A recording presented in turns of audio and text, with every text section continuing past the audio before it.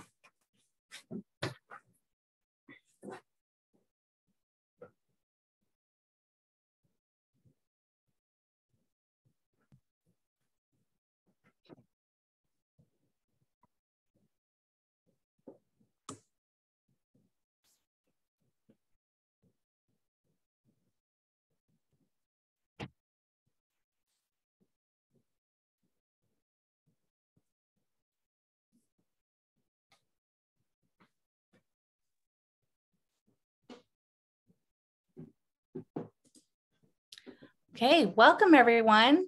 Thank you for attending our Wild Woman Expedition webinar on the Antarctic. Tonight, we will be joined with Franny Bergschneider and our special guest, Rocky Kapila from Cork. Franny, if you could switch to the next slide.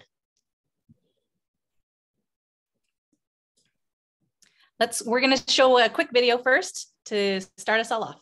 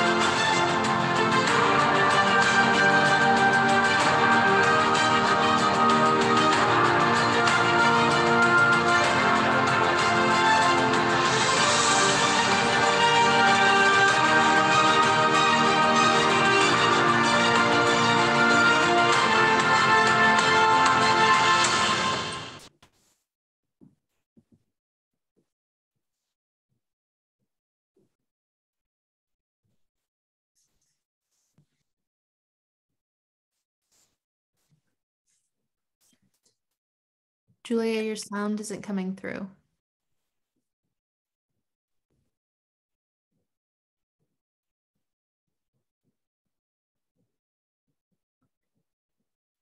You're on mute, Julia. Julia, you're on mute. Sorry. Sorry.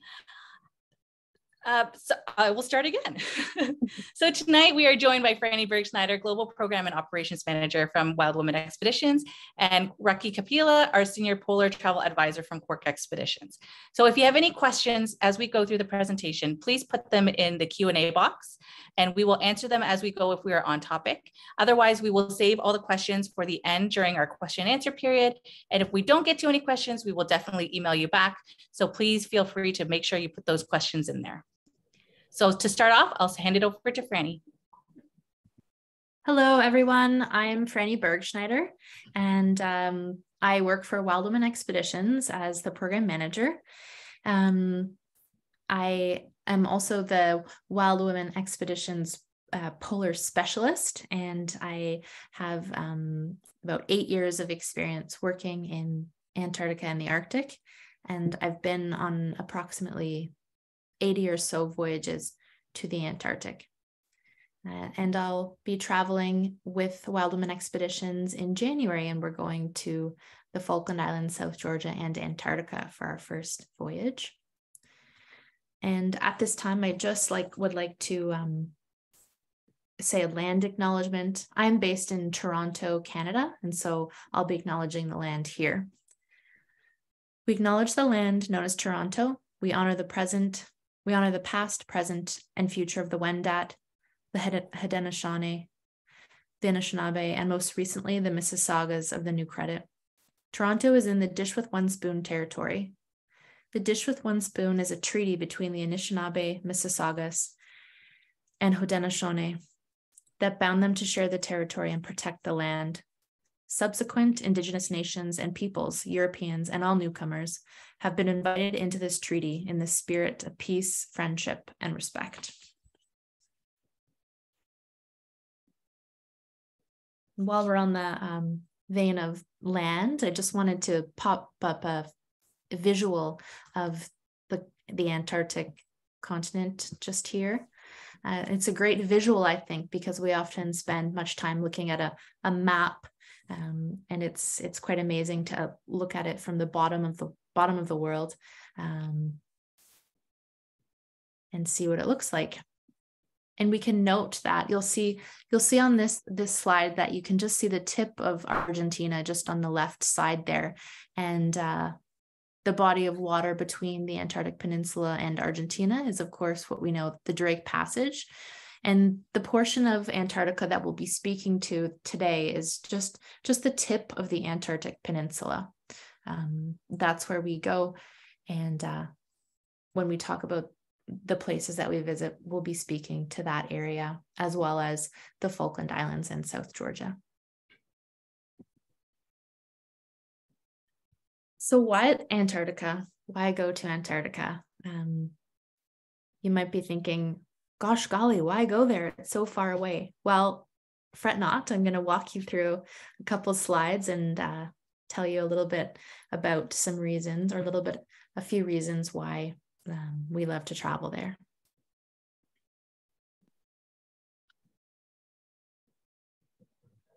Antarctica is a continent dedicated to peace, science, and wilderness. There's no Indigenous population there. There are a few bases.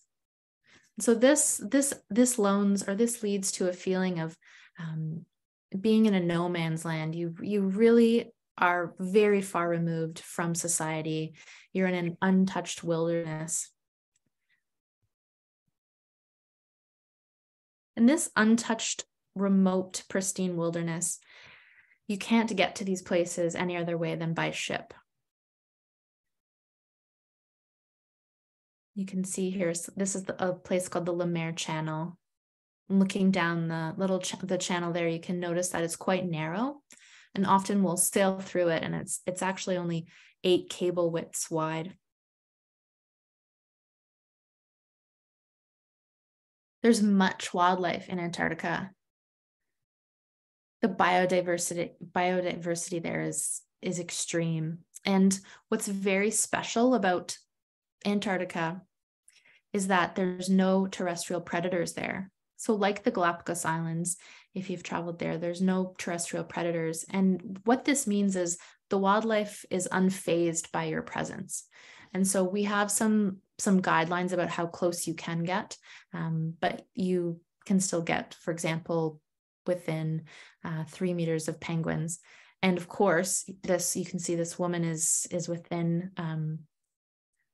the distance of those other penguins. Likely they've waddled up to her, and because what we know is we follow the rules, but the animals, they don't have to. You can get quite close and have very intimate experiences with animals that are unfazed by our presence. Perhaps one like this.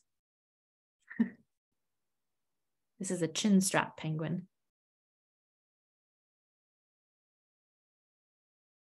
We can look at this photo and we'll notice that the landscape here is just unlike anywhere else we've been on the Earth. It's sort of like a moonscape. It's a glaciated landscape. The sun is shining almost all day long. It might get a little bit dusky around midnight, but it's almost 24-hour sunlight when we go there. We'll be there in the austral summer.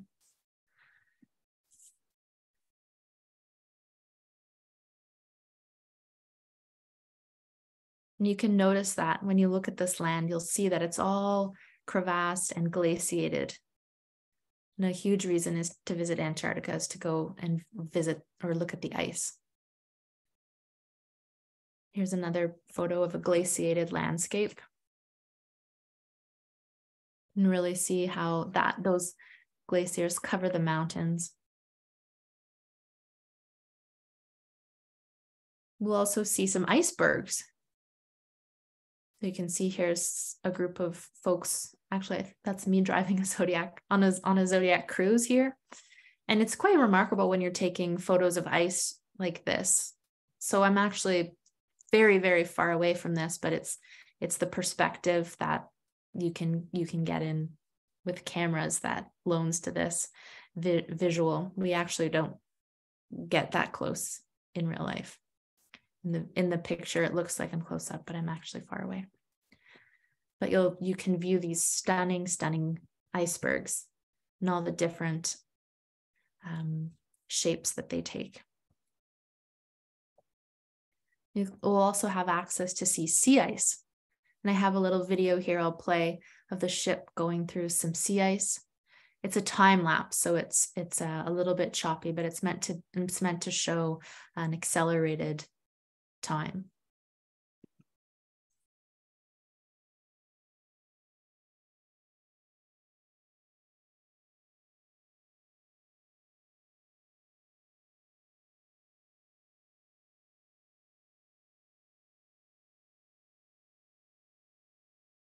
So another reason to go is on a ship is you can see many different places and experience many different things. And then at the end of the day, always come back to the safety of the ship.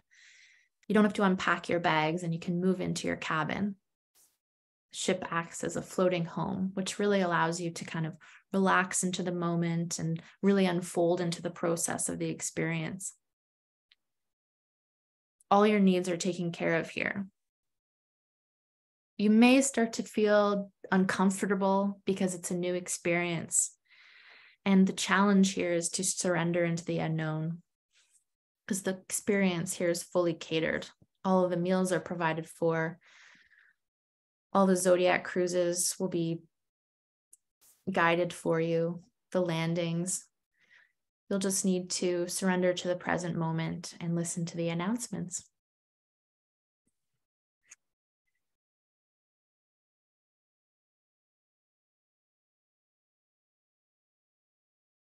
This is a photo of me knitting, actually.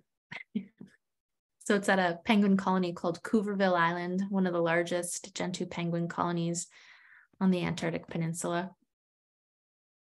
And I love this photo because it really represents,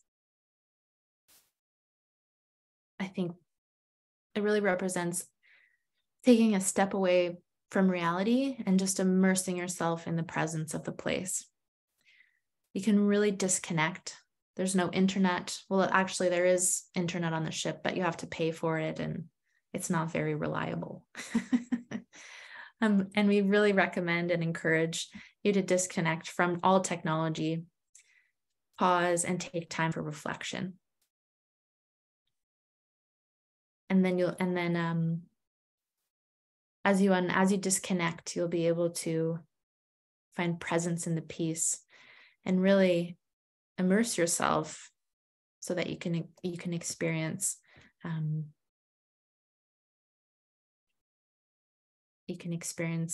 events such as this one. This was on a Zodiac cruise, I think in the Aurora Channel. We happened to find a pod of killer whales or orca. And they were super curious, these orca, and they came over and they would swim under our Zodiacs this day.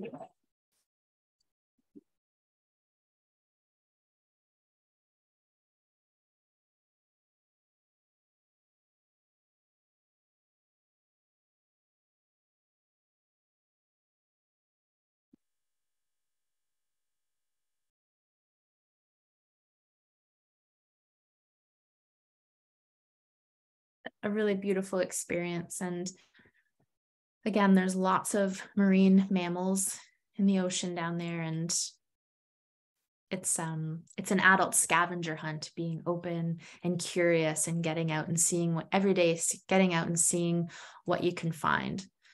It's like the ultimate adult scavenger hunt or an Easter egg hunt. This is quite a common encounter that we'll have down there as well. Lots and lots of humpback whales.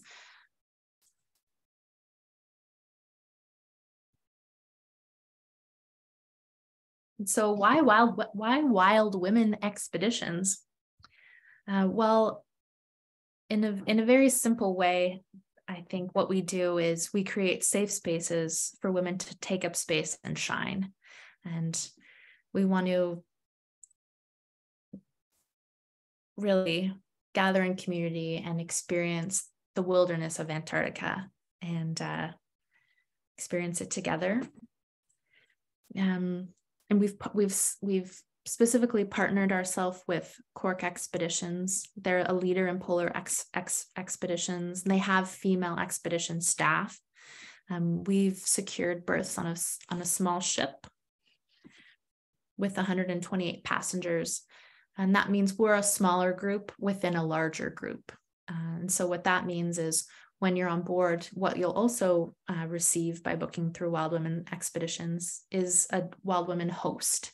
And so that's kind of like your personal concierge, someone who will be eating meals with you and will be stationed at a specific spot in the lounge that you can meet with after or before presentations and the daily recap and briefing.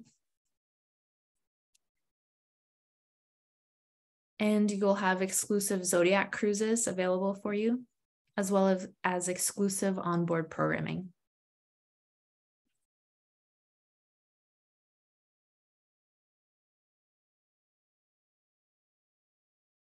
And one thing that we're super excited about is that we'll be heading down to Antarctica, where 100 years ago, women weren't even allowed to go to. And so we're keen to continue carving out space there for us to take up space and shine and really, really continue to explore the feeling that anything is possible in a landscape that was previously dominated by men. It's very important for us to return.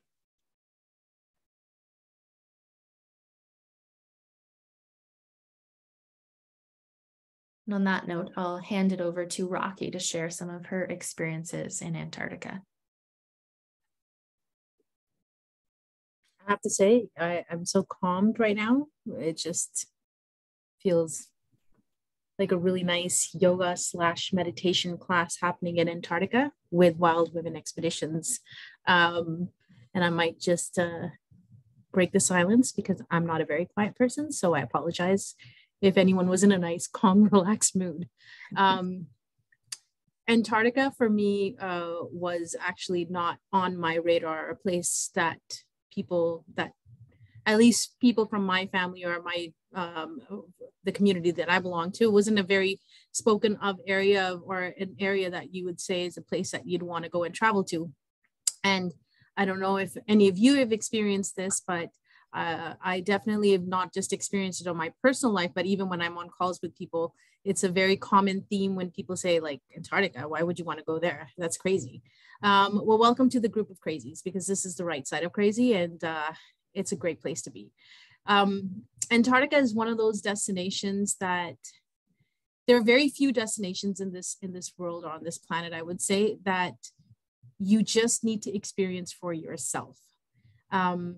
All these pictures, you know, they give you a little bit of a story, but they don't give you the experience. And that experience comes when you actually go on to these expeditions. And I often say this is a trip you book, but it's a journey that your senses will experience. You know, it's something you feel. And I feel it's definitely a journey for the soul. When I first was being sent to Antarctica, I was definitely told, oh, once in a lifetime trip. And it was like, who doesn't want a once in a lifetime trip? And I was ready to embark on this journey, but I'm a single female. I didn't know if I was going to, like, how everything was going to work out. I'm going to get there. Will anyone even speak to me? Or if somebody does speak to me, like, what will I say to them? You know, do I fit in at all? And within 5 minutes of being on the ship, completely forgot I was by myself, because it seems that there are a lot of people who travel solo to Antarctica, whether by choice or because their partners, or like me, cannot find family members who would really want to join them on this adventure. And in a sense, I'm very thankful for that, because I got to just get outside of my own comfort zone in so many different ways. And I got to not just explore Antarctica, but Antarctica had me exploring myself. And it had me pushing boundaries and things that I never would have even imagined. That whole I am this person, I am that person no longer existed. I was just, I am, is what it came down to. And taking chances, being in a very supportive group of people, with women as well as men. Like, it's a very different type of clientele. It's like-minded individuals, less than 200 passengers on these trips, all encouraging you to just take that one step forward. And when I went, the first thing I smelt was the whiff of penguin, and I was just like, whoa, that's intense. And then it was the same thing that we were all like, oh my God, I could bottle this up. This is happiness. At the end of the trip, it was like the fragrance of choice. But what really, really did it for me more than anything else were the icebergs. Like, I did not know that there was a side of me that was into rock formations or geology.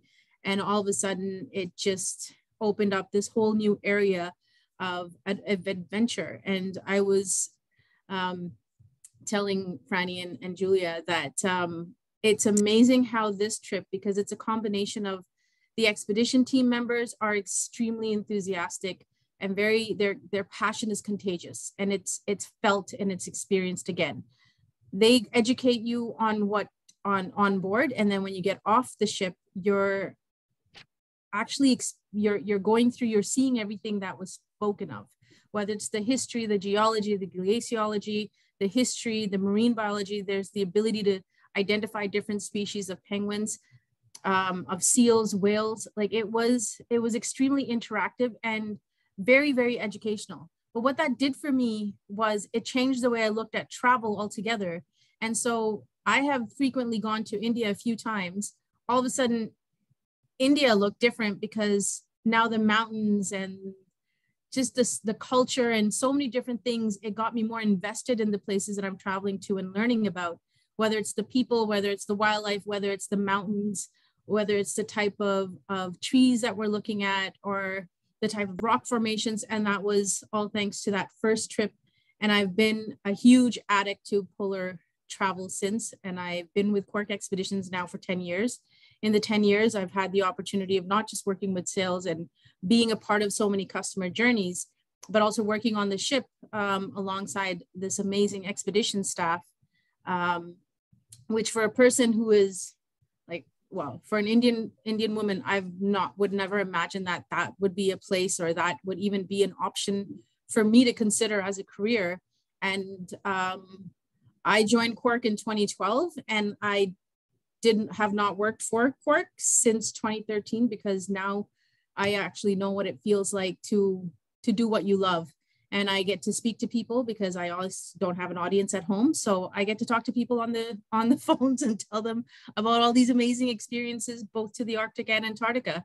And I've actually sailed with Franny, and Franny was absolutely instrumental in that energy of feeling just contagious and so full of life with some of the expeditions that we're seeing. And it's amazing to me to this day that you see those places, you think people are bored, but when you're going, and even though you've been on countless expeditions to some of the same destinations, it still feels brand new. And there's only few people that has like few places that have that type of magic for all types of people. I can go on, but I'm sure nobody wants to hear me extend myself. So thank you for listening.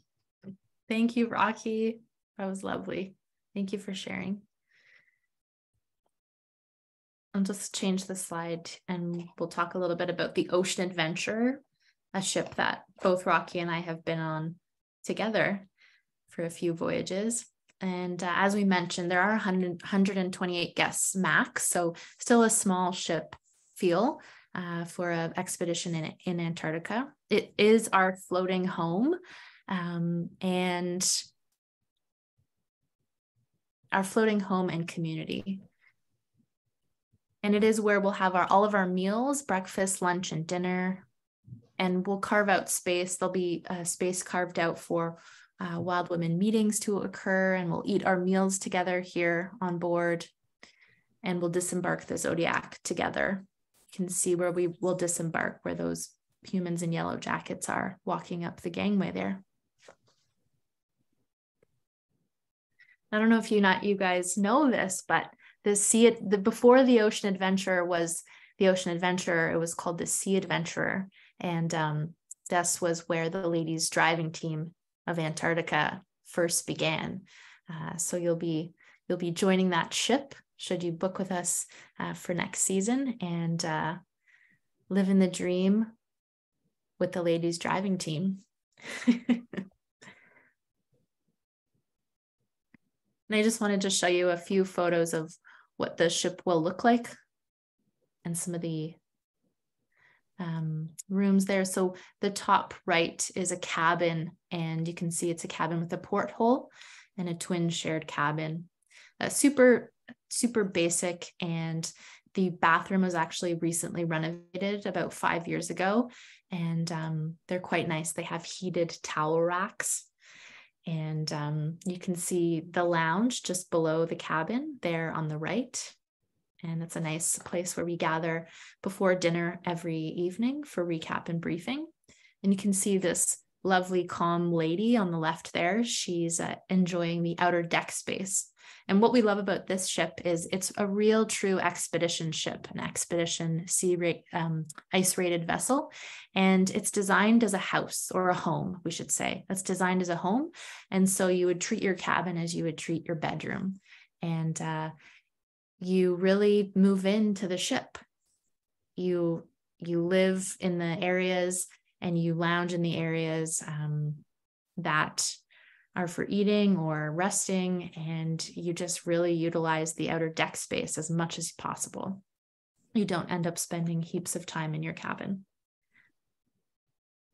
If I could just add also, like the when you're looking at the Ocean Adventure is an extremely, like, it leaves you with a very intimate feel, but it also one of the most authentic feels of exploration in the polar regions, because this ship was built for expedition. So it was later converted for passenger use, and it has that nautical feel to it. So that appreciation of how explorers used to travel, and now still with the comfort of the beautiful cabins and the ship. So it really gives you that authentic, stepping into that explorer's kind of shoes and going out, but with a lot more comfort and the luxury of, tools that help us navigate and get to places and back. So it's probably one of the best ships, and a ship that I think, Franny, you'd agree, a lot of the expedition staff, as well as a lot of our passengers who've sailed on this particular ship, do tend to come back to, because they love it. They love the feel of the ship. It's very different. I would agree. Thanks, Rocky.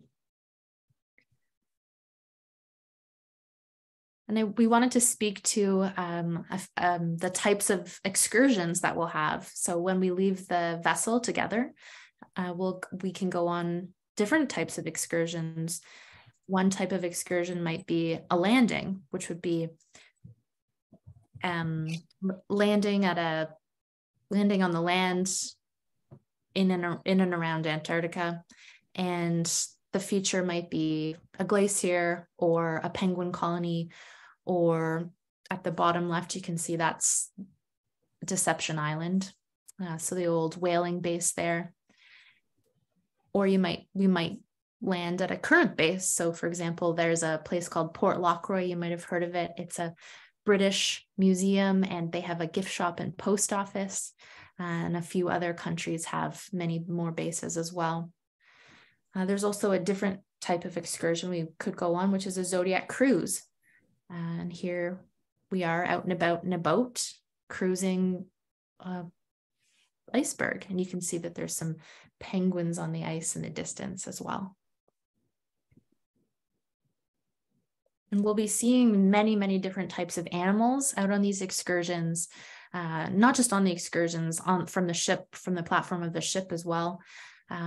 Seabirds such as penguins and albatross, and also large marine mammals such as the crab-eater seal in the bottom left there, and the elephant seals in the top middle, as well as larger marine mammals such as humpback whales, or it's not uncommon to see orca as well.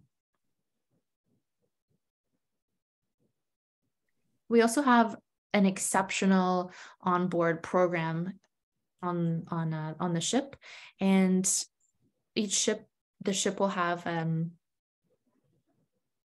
lecturers such as marine biologists, ornithologists, a historian, glaciologists, geologists, and they've curated and cultivated presentations to be able to speak about what we're seeing, so that it's mirrored with what we're seeing out on the land and learning. And the lecturers actually come outside with us as well, so they'll be out and about. They're very approachable and accessible. And they'll be teaching not only on the ship, but also outside on the excursions as well.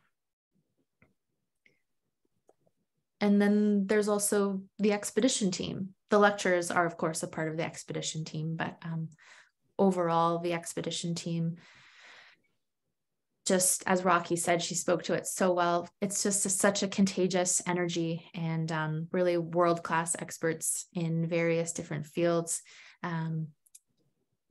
This is one year when we were landing at South Georgia, where we got all dressed up in our dry suits to catch zodiacs in the surf zone. So we really want to make all the landings possible, and have fun and spread joy.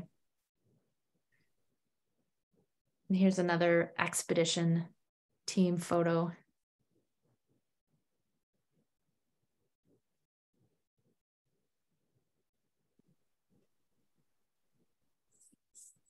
We'd also like to talk about some adventure options. And here's Rocky. She joined the kayaking program here on a voyage. I think this was on a voyage that we were on together, on the South Georgia Falkland Islands voyage. And did you want to share any kayaking stories, Rocky? Actually, so this kayaking, the fact that we've got this picture is like, it's a pretty big deal, because when I first went to Antarctica, like, I would never have stepped into a canoe or a kayak. I had such a fear. There was no way it was happening. And then when I went to Antarctica in 2013, I was learning about the kayaking program, and every day people would come up to me and be like, Rocky, if this was the only time we could ever go out, it was well worth it. I would pay the price any day for this. And it's like, but I doubt it's going to get any better. And every single day they would have this glow and this happiness. And then their pictures would tell a different story altogether. But all of them, like, it was incredible. And then I got to go out into the Zodiac just to observe how the kayaking program worked. And it was so stunning and amazing that I ended up coming back to Toronto, and I ended up enrolling in a kayaking program, faced my fears, did a wet exit, did everything. And I cannot believe kayaking is amazing. If I had not faced those fears, I would have been missing out on something so magical and so beautiful in different parts. Like, I've now kayaked in different parts of the Arctic, even with beluga whales, in Toronto, and different places, that I travel to. And I now also motivate people, like, especially from my family, to do, like, from young girls to different circles, like different groups of friends. And we've all gone out kayaking. So it's been remarkable. It's been remarkable. I mean, I cannot say enough. It's really that life-changing trip. Definitely for me, stands true. It changed my life in many ways. Amazing. So great. I love that you were able to share that with your family too. Oh, absolutely. I still encourage it. It's just I get a little ticked off if they start taking my nieces and all on kayaking trips, and it's like, that was my thing to do. Awesome. Yeah, but so great to see you in this kayak.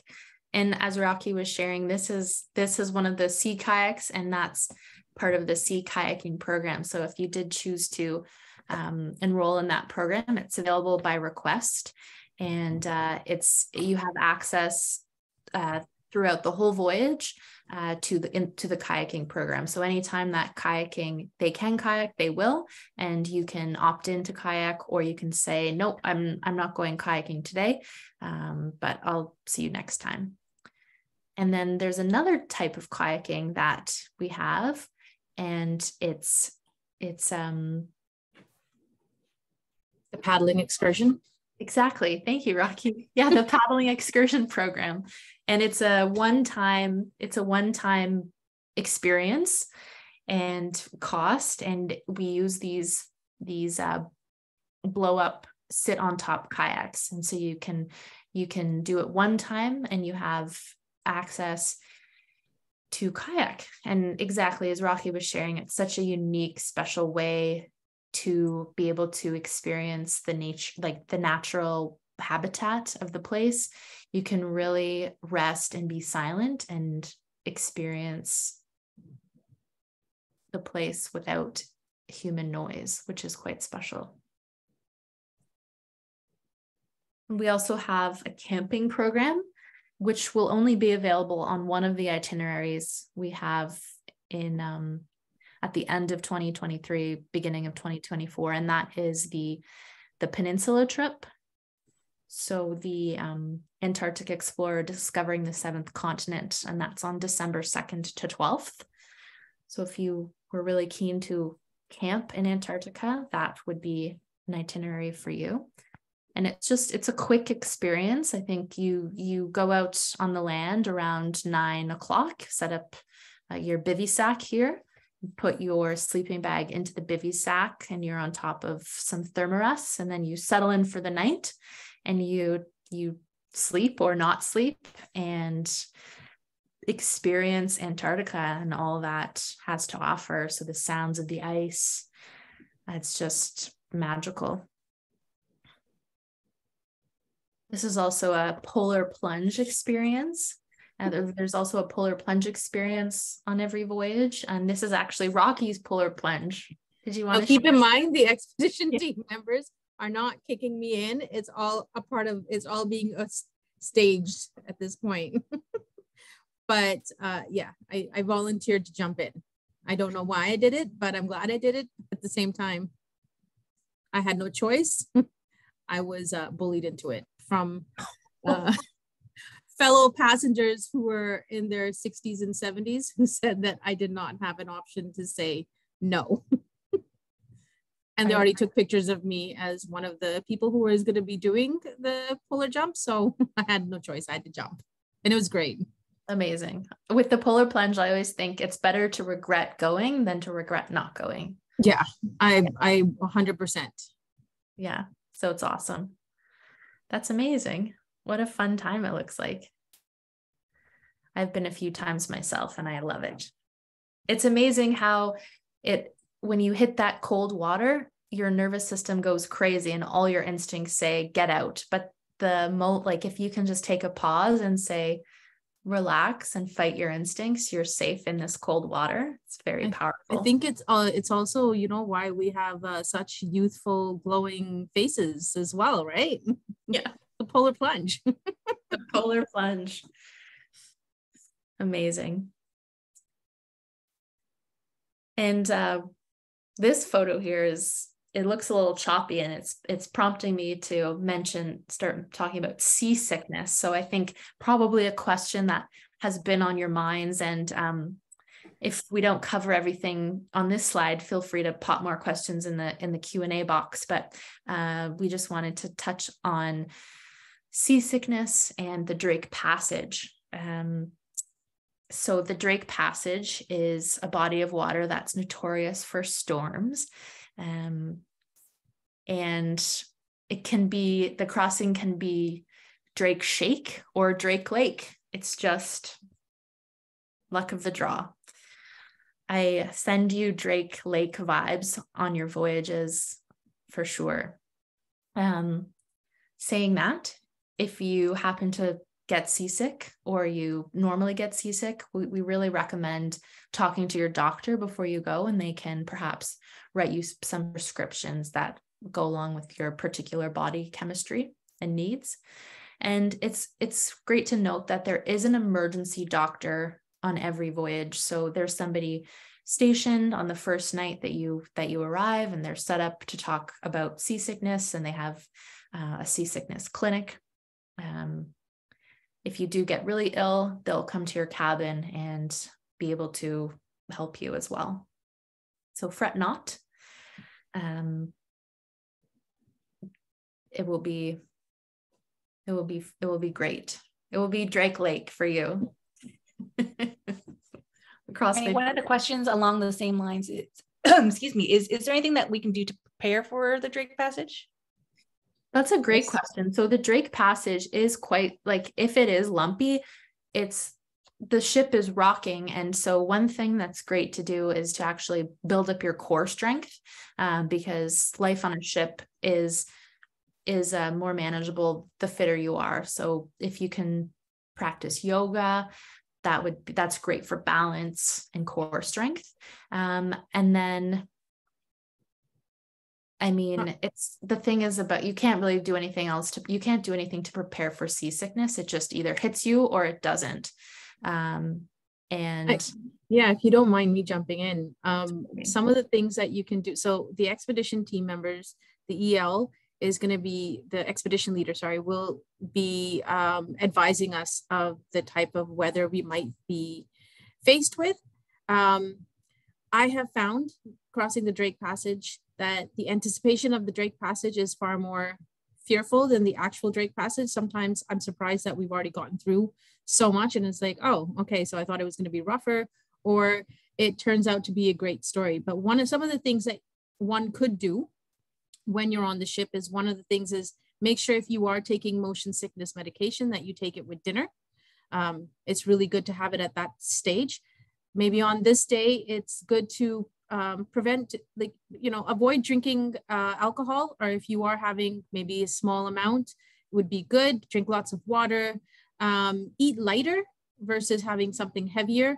So just eat light, carry some fruit. You can also, so on the expeditions, coffee, tea, hot chocolate, and soda, soft drinks is going to be provided for. So if you want to let somebody know that you would like some ginger ale, I found that ginger ale or ginger candy also helps. And then lying down helps as well.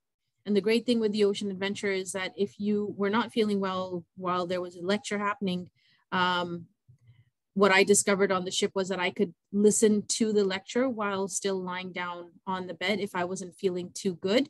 So it allows you to stay connected to what's happening, but also rest if that's what you need. And sometimes if you just need to sleep, just sleep. This is the time that you just concentrate, work on your, just focus on what you need. And if you want something light to eat, just have some fruit. When you feel good, try to get some fresh air wherever there's an opportunity. There's a small little things that might be able to help you out. But yeah, the anticipation definitely is a bit more scarier than the actual passage itself. And how long does it take to get through the Drake Passage? Generally anywhere from a day and a half to 2 days, depending on so if you get, as Franny, we're all wishing for the Drake Lake, it can be pretty smooth to get through, and lots of great opportunity to go outdoor, be out on the outer decks and do a few things. But yeah, it generally is a day and a half to 2 days, but sometimes it's, probably it could be short.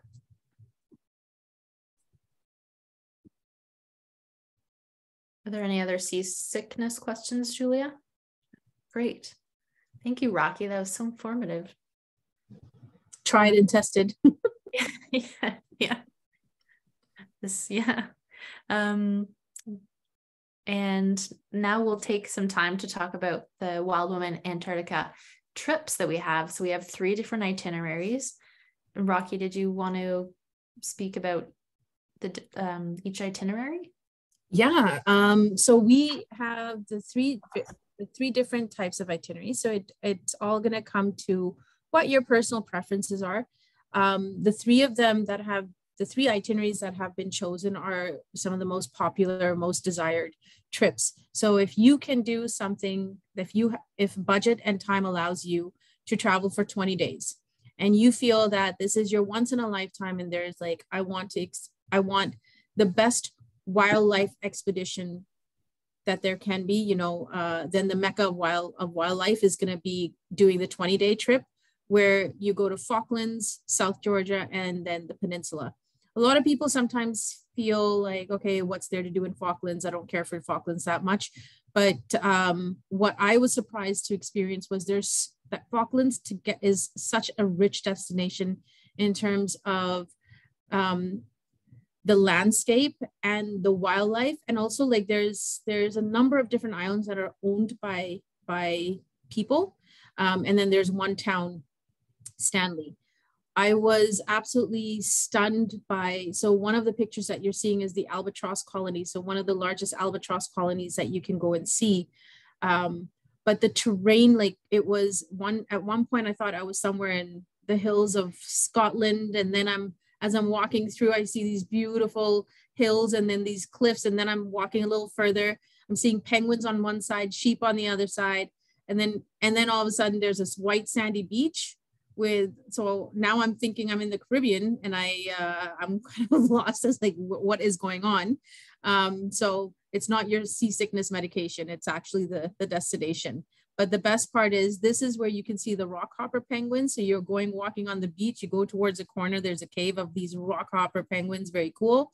But as you keep going to different places, something special, there's something so special about Falklands. And then when you go to South Georgia, my funny way of explaining South Georgia wildlife experience versus peninsula is, imagine going to the mall during the weekend, that's the peninsula. Imagine going to the mall during the weekend during the holiday season, that's South Georgia. The volume and Franny will speak to this with a lot more detail in terms of the volume of wildlife that you get to see. But if this is something, being able to experience it all, and that you may not be able to go back, then the 20 days is what I recommend. If you want to experience South Georgia and the peninsula, because a lot of people, the truth is that when they've been to Antarctica, will come back and say, I wish I went to South Georgia as well. That's why we have a 16-day program that allows people to travel to South Georgia and the peninsula, and just concentrated on those 2 areas. And then, of course, if you are looking for, a true Antarctic experience in terms of just looking to go to the different points along the peninsula for Antarctica, then you can do the 11-day program with Discovering the 7th Continent. So there is something for everyone, depending on what it is that you're kind of looking for. Regardless of what you choose, you're going to come back with an Antarctic glow. That's one thing that will happen. Amazing. Thank you, Rocky. And I'll go through some slides here just to show you a little bit more about the wildlife from each place. So this is a photo from the Falkland Islands, and it's the largest black-browed colony, the largest black-browed albatross colony in the world. Try saying that 10 times faster. And this is just a magic place. The vibrations on Stanley, on the Falkland Islands are very, very peaceful. And this is partly why there's a large colonies of albatross there. You can see them flying, soaring, dynamic soaring, and coming into land on their robust nest. They're like sitting on eggs at this time of the year. And you can see this long grass that Rocky was talking about, just blowing in the wind. Truly a different place altogether. And then we'll move on to South Georgia. And so this is an elephant seal pup, or as we like to call them, weaners here in South Georgia. And if you choose to travel to South Georgia in November, December, these guys are just littered on the beach. And they're so curious. This pup had come up to me to try and chew on my backpack. And yeah, he's like sleeping in some nice down there. But really, really cute. And they make these hilarious noises. Just be prepared for your heart. Okay, your heart might not be able to take so much. It was so like you thought the penguins were the highlight, and then you see the wieners and you're just like, oh my God, that's it. I can rest here for the rest of my life now. I'm done. So true. Oh my goodness. And this is a place called St. Andrews Bay, and it's the largest colony of king penguins in the world. There's about 600,000 king penguins here on this beach.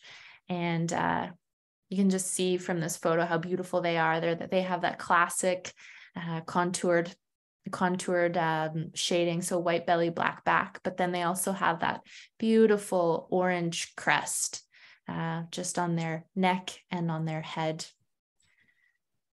And that's a king penguin.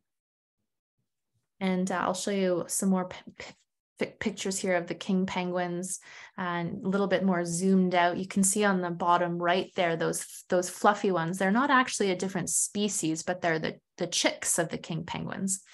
And as we go along here, you'll see that the chicks are crushed together. So they're grouped together. They do that at a certain point in their development stage when the parents will go out to get more fish and food to feed them. They need more sustenance, and they'll group together for safety.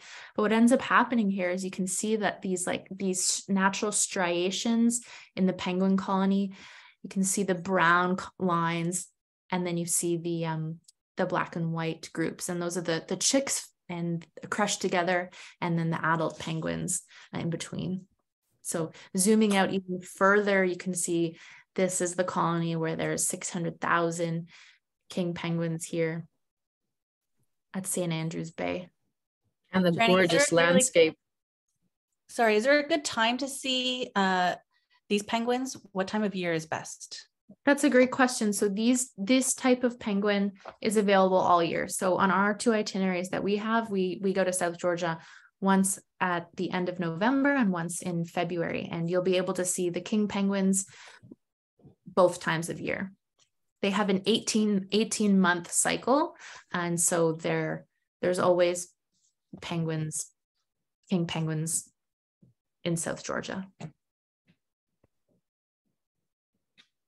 But this is it zoomed out, and you can just really see those natural patterns, the brown versus the white and black. It's just super amazing.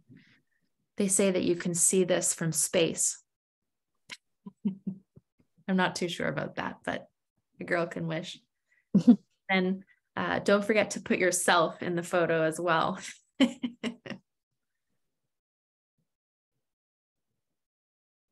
And before you move to that, there was a question that if you don't mind, I was going to answer. In terms of, there was a question that was asked about if the Antarctic experience would be different.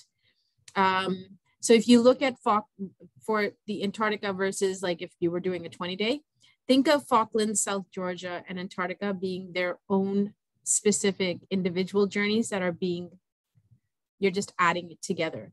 So with Antarctica, if you want more time in Antarctica, then the 20-day, or I would say go for the 11-day. Those are 2 really, really good options. If what you want is to go to Antarctica, then, doing a 20 or the 11-day would be a good one, because it's concentrated, on having enough time in Antarctica as well. Hope that answers that question. Sorry.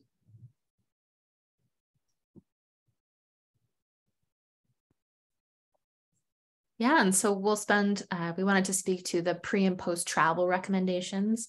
And if you have time and the budget for it, then adding on a few days in Buenos Aires to get your city fix could be a great place to go. You can sample the Argentinian wines and try the Argentinian steak. It's world class. And then spending a few days in Ushuaia could be a great time as well. My mom and brother joined me on a trip in Antarctica in 2018, and we rented a little cabin in Ushuaia, and we spent some time hiking in the mountains, and my brother went out and got 2 king crabs and brought them back to our cabin, and we had a king crab cook-off. Yeah. Yeah, so there's lots to do in Ushuaia. And if you have time on the way home, you could also make a stop in Patagonia or Iguazu Falls, but that's extending your voyage quite significantly. But some things to consider as well. What to pack? Oh my gosh.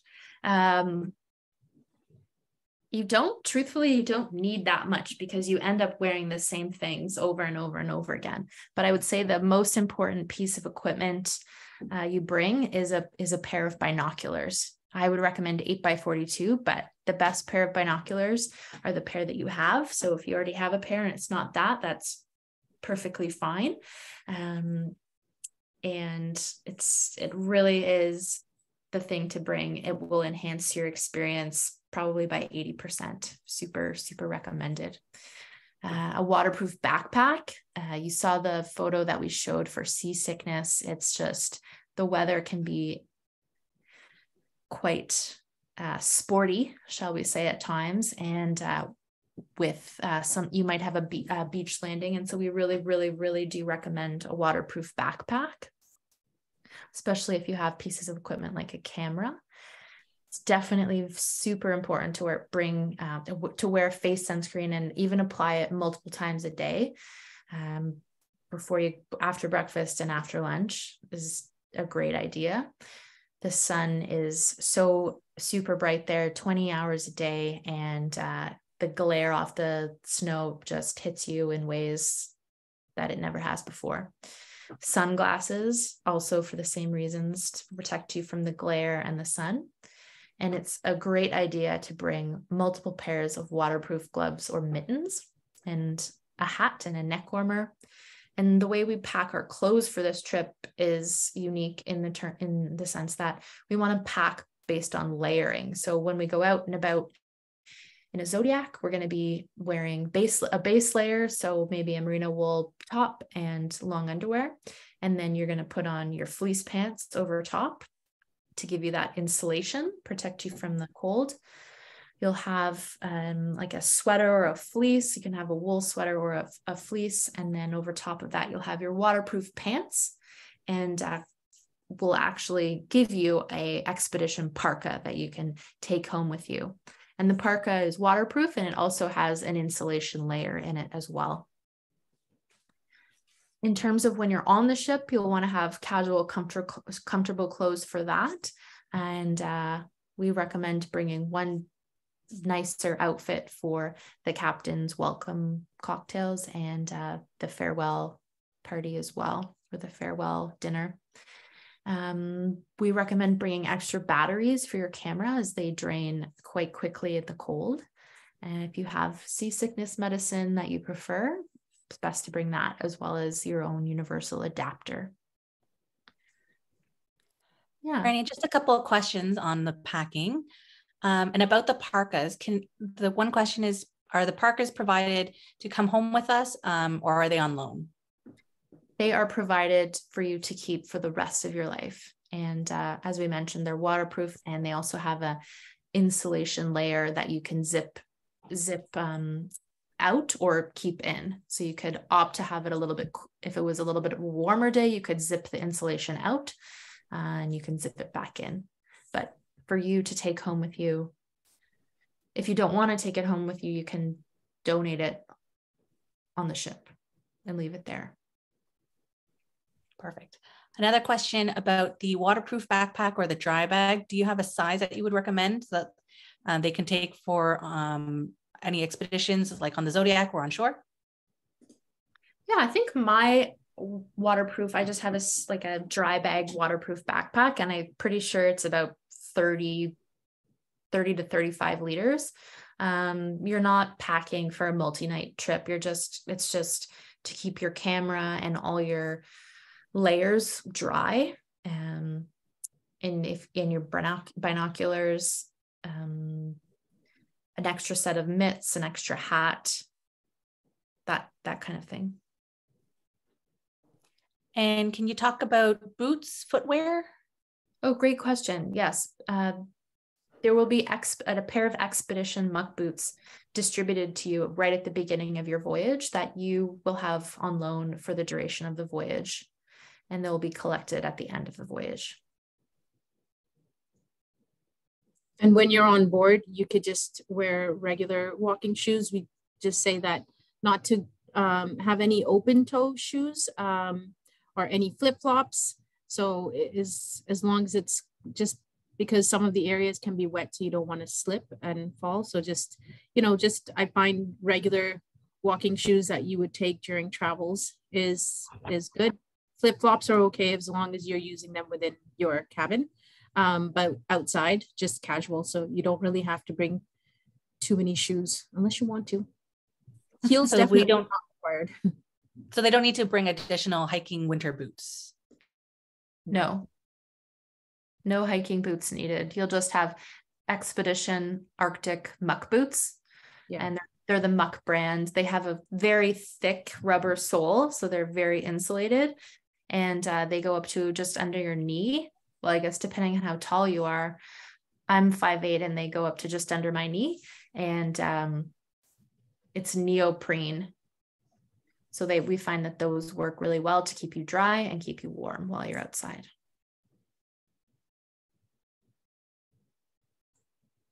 Yeah. And are there any more packing questions, Julia? No, but more questions. So we will move forward. All right, here's our questions. Okay, question time. Okay. We've got quite a few questions coming through, so I know we're cognizant of time, so let's hopefully we can motor through some of these. What is the temperature day and night? What is the temperature day and night? That's a great question. So we will be visiting Antarctica in the austral summer, and it's going to be between 0 and 10 in South Georgia. It might be above that, and there is the odd day where it's above 10. It might go up to 15 on the peninsula. However, when we're out and about on the zodiacs for, let's say, 2 hours, it can feel like it's colder than 0. So you want to always be prepared to delayer and relayer, as we say, because the weather is inclement, it changes, it's very dynamic. Perfect. And what is the best time of year to go?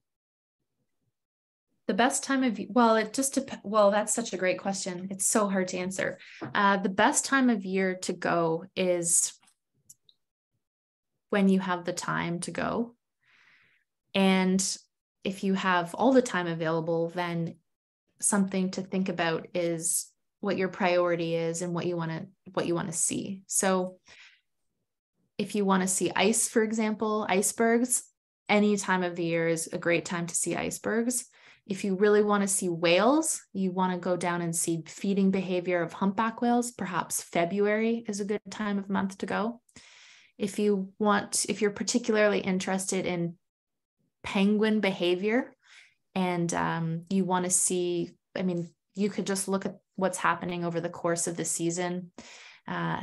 In December, they'll be sitting on eggs and their chicks will be hatching. In January, there'll be new, very young chicks. They'll grow over the month of January. And in February, they'll be pretty adult looking, very fluffy adolescent chicks. And in March, they will be well on, like at the end of the development stage. So adolescent, fully adolescent, fluffy, losing their chick fluff penguins. Rocky, do you have anything to add to that question? No, I would agree. It is so during the time that one can travel for tourism or to be able to experience Antarctica is during the austral summer. And it's during that period of October to March. Anytime that you choose to travel within this time, you're going to have, you'll come back with an amazing experience. So when it comes to when's the best time to travel, it always is dependent on, it depends on what it is that you want to experience. So if you want to see, as Franny said, like the penguin chicks hatching, or if you want to see the more pristine conditions, then November. If you were going to say Falklands, South Georgia, if you were considering that trip and you wanted to see the wieners or the elephant seal pups, then November. So it whales, the feeding whales, then you want to go in February. So it all comes down to the best time to travel is based on what you're looking to experience.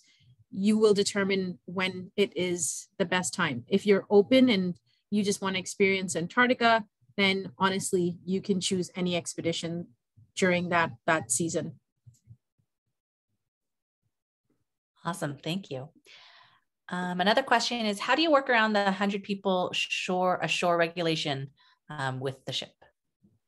Oh, great question. Yeah, so because this is a smaller ship, what could happen is what will happen is they'll be split in two. And so half the ship will disembark. They'll go ashore, and then the other half will disembark and they'll go Zodiac cruising. They'll participate in their respective activities for the duration of time allowed by the expedition leader, which could be an hour and a half or 2 hours, and then they'll switch and do the alternative activity. So if you're Zodiac cruising, you'll make your way to shore and then experience shore. And vice versa. If you're on land first, you'll go Zodiac cruising second. So everyone will be getting off the ship at the same time. It's just you'll be starting off with different activities, but unless somebody chooses to stay back on the ship, everyone will be disembarking the ship, and like Franny said, it gets split. A typical day, you'll have breakfast, you'll go out for a few hours, you're going to come back to the ship, you'll have some lunch, then you'll go out again for a few hours, you'll come back, there's a recap session. Once a recap session is done, the expedition leader will tell us what the plans are for the following day. We'll have some dinner, and then we'll carry on either bar talk or it's your free time.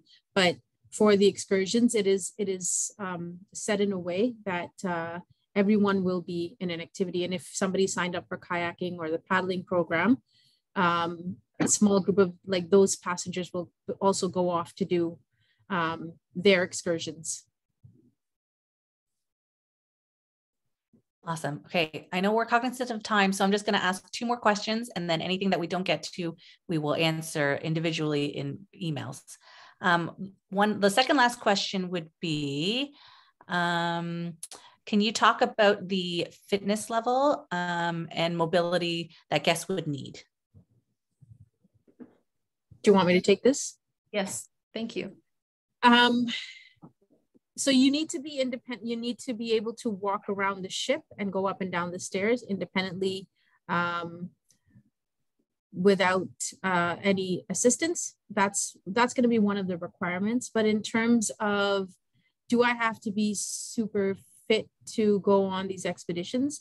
The way it works in Antarctica, there are perimeters that are set, and you get to customize how you want to spend your time. So if people want to go for an extended walk, in the areas that are designated for us to go to, then those people can go off to do that. If somebody wants to, sometimes people are into photography, or sometimes they're looking to just spend time with, just watching the penguins or taking in the landscape. So each person gets to decide what they want to do. I had the same similar type of fears when I had gone, because I'm not the most fit or the skinniest person out there. I am what I call a plus size model, and I went out and I decided how I wanted to spend my time. And I was also a part of a very encouraging group of passengers as well as expedition team members where I wanted to extend myself. I mean, I went on Nico Harbor. One of the continental landings there was a section where you can climb up to a very top point. And from the bottom, I had already decided I'm not going to do it, because in my animated vision that I was getting, I was going to be this brown skinned person in a very bright yellow parka coming down a hill and looking at the penguins like they're pins at a bowling ball alley. And that was me just taking them all out. But thankfully, nothing like that happened. One step forward and I made it to the very top, had the most incredible view. But in terms of fitness, yes, independently getting around the ship, but at the same time, it is a welcoming environment for many people. Great. Thank you. And one last question for now to end off the evening, which was the first question that came in. Do both of you have books that you can recommend to read prior to prior to the trip? Yes, I would recommend, oh my gosh, I would recommend reading the book Endurance. It's the Shackleton adventure. And it's a great tale. It's a wild tale of leadership and exploration. So that could be great. And it could be a good idea to perhaps even watch some of the David Attenborough stuff to kind of familiarize yourself with the natural behaviors of the animals. So you already have like a kind of a background in it. You could also watch On Thin Ice. It's a documentary. You can find it online. It's, I believe, from Yale University about climate change and climate crisis in Antarctica. And you can, what else can you read? Rocky, do you have any books? Oh, yeah, go ahead. Excuse me. There's a really great book on Amundsen. The title is Escaping Me. Maybe I can post some book recommendations on Facebook in the coming days as well. Yeah, and I know that with like on Quark's website, we do have a polar learning channel that has a lot of great videos of lecturers as well as expedition staff members. But there's also recommendations of books that one could read. So if you wanted to check out the Polar Library, there's lots of good information there as well. Great, thank you. That just about wraps up the question period because we are over time. Franny, do you have any, would you like to continue on and just wrap up for? Yeah, I just would like to say, even though we're wrapping up here, the conversation isn't ending and we welcome phone calls and emails and anybody who has unanswered questions. We're going to be getting to them and we'll respond very shortly to you. But I'm going to change the slide here. Okay, so just wanted to let everyone know that the next webinar that we will be speaking to is about Morocco, and that will happen on November 30th. So if you haven't already, we'd encourage you to sign up. Otherwise, Franny, next slide, if you could. As we are wrapping up, again, to reiterate, if you have any other additional questions that you can think of that you haven't put into the chat box, please feel free to email us or call us. Otherwise, we just want to thank everyone for their time tonight. I know we went over time, apologies, but there was a lot of great information. I hope everyone is inspired to think about Antarctica if you have not already done so. And thank you to Franny and Rocky for joining us, and hope everyone has a great evening. Have a great night. Thank you so much. Thank you.